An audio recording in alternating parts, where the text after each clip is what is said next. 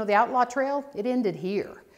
And so it's a place of open skies, of public lands, of extractive energy, oil, gas, and coal in particular.